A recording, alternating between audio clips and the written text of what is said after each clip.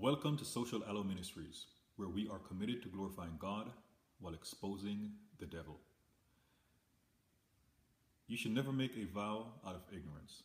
You should never make a vow that you don't intend to keep. However, sometimes keeping a vow is not as honorable and as prudent as it sounds. Because there are times when people make inner vows, internal vows, and it's not a good thing. There are people who have made internal vows that may seem godly, as if they're doing the Lord's work, but it's one of the most ungodly things that a person can do. Because there are times then where people make a vow to go against someone who's actually doing the work of the Lord. So when the person opposes the one who's doing the work of the Lord, they're actually opposing God. And we see this with the Apostle Paul. Before I get into that, because there are times when we make a vow and we realize that it was ill-advised and we need to repent and possibly even ask the Lord to get us out of the situation. In some cases, it may require a legal recourse. Because making some vows, if you keep those vows, it may be detrimental. It may actually result in death. And it's better to break a vow and survive than to keep a vow and end up paying a price that'll be too much to bear. Like I mentioned, with the Apostle Paul, and I'll pick up the story starting in Acts 23, verse 11. And the night following, the Lord stood by him and said, "Be of good cheer, Paul, for as thou hast testified of me in Jerusalem, so must thou bear witness also at Rome." So Jesus himself appeared to Paul and said that he testified of him in Jerusalem.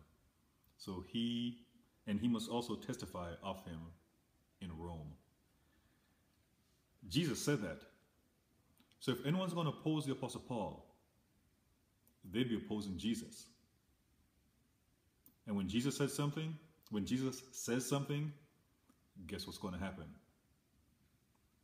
However, and when it was day, certain of the Jews banded together and bound themselves under a curse, saying that they... Let me pause. And it doesn't even say a vow, it says a curse. And that's what some people do sometimes when they make a vow that they insist on keeping. It ends up becoming a curse because they're opposing the Lord.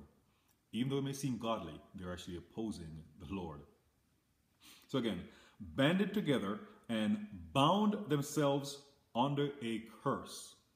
So please, recognize when you've bounded yourself under a vow as opposed to bounding yourself under a curse. If you say curse, get out of it. Saying that they would neither eat nor drink until they had killed Paul. So they were going to eat or drink until they killed Paul. A part of how that is detrimental is that the Lord said that Paul was going to go to Rome. So it was going to happen. And under this vow, which was actually a curse, they weren't going to eat or drink. The thing is, after about 3 days without water, your body starts going on distress. A person can drop dead because of lack of water after 3 days. The body can do without food much longer, about 3 weeks. After that, the person can basically just drop dead. So they're willing to make a vow where they can die because they insist on killing the Apostle Paul. So it's like they want to risk death by trying to kill the Apostle Paul, who's actually doing the work of the Lord. Again, Jesus said he was going to go to Rome. And it continues. And they were more than 40 which had made this conspiracy. And yes, some vows are a conspiracy. A conspiracy against a person, a conspiracy against God. And they came to the chief priests and elders and said, we have bound ourselves under a great curse. At least they realize it, because some people are going around saying that they made a vow. But no, that was a curse. That we will not eat nothing till we have slain Paul. But it begs the question, what did Paul do why they should want to kill him?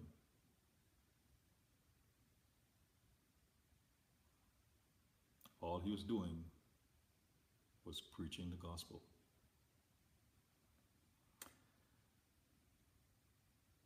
Preaching the gospel today, I mean the true gospel today, can get people in trouble. Now therefore, ye with the council signify to the chief captain that he bring him down unto you tomorrow, as though ye would inquire something more perfectly concerning him, and we, or ever he come near, are ready to kill him. So they wanted to lure Paul into a trap to fulfill their vow, their curse. And Paul's sister's son heard of their lying in wait. He went and entered into the castle and told Paul. And Paul called one of the centurions unto him and said, bring this young man unto the chief captain, for he hath a certain thing to tell him. So he took him and brought him to the chief captain and said, Paul, the prisoner, called me unto him and prayed me to bring this young man unto thee, who hath something to say unto thee. Then the chief captain took him by the hand and went with him aside privately and asked him, what is this that thou hast to tell me? And he said, the Jews have agreed to desire thee that thou wouldest bring down Paul tomorrow into the council, as though they would inquire somewhat of him more perfectly. And yes, people will make vows to set up others for their downfall and try to lure them in a trap.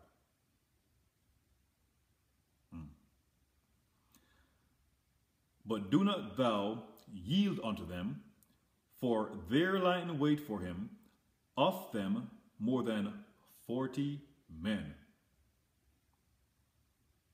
40 desiring to kill one. Wow. Which hath bound himself with an oath that they will neither eat nor drink till they have killed him. And now they are ready, looking for a promise from thee. So the chief captain then let the young man depart, and charged him, see thou tell no man that thou hast shown me, or shown these things to me. And he called unto him 2 centurions, saying, make ready 200 soldiers to go to Caesarea, and horsemen 70, so 70. And spearmen 200 at the 3rd hour of the night. And I'll pause here for a second. So 40 men trying to kill Paul. But Paul was in the Lord's will. The Lord is going to send backup. So you're going to have 40 men versus several hundred. Several hundred centurions, or soldiers, I should say. How do you think that was going to go?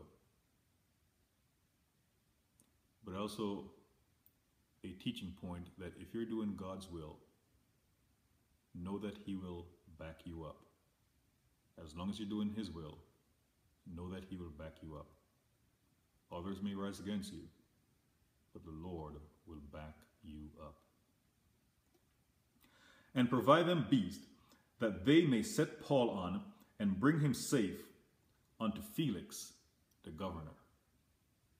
Jesus said Paul was going to go to Rome, so guess where Paul was going to go? And he wrote a letter after this manner. Claudius Lysias, unto the most excellent governor Felix sendeth greeting. The man was taken of the Jews, and should have been killed of them. Then came I with an army, and rescued him, having understood that he was a Roman. So one thing that was in Paul's favor was that he was a Roman citizen. One of the things that's in your favor, if you're serving the Lord, is that you're a citizen of the kingdom of heaven.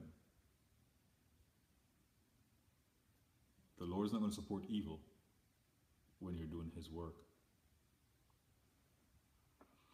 And when I would have known the cause wherefore they accused him, I brought him forth into their council, whom I perceived to be accused of questions of their law, but to have nothing laid to his charge worthy of death or of bonds. And when it was told me how that the Jews laid wait for the man, I sent straightway to thee, and gave commandment to his accusers also to say before thee what they had against him. Farewell. Then the soldiers, as it was commanded them, took Paul and brought him by night to Antipatris.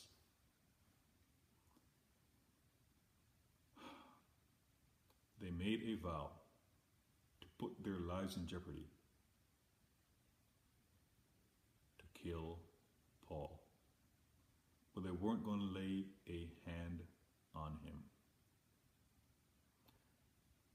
And if they wanted to keep their vow, they could die in their vow. They cursed themselves, and they could stay bonded to the curse for as long as they desired. But the Lord was not going to allow them to put their hands on His servant who was bound for Rome.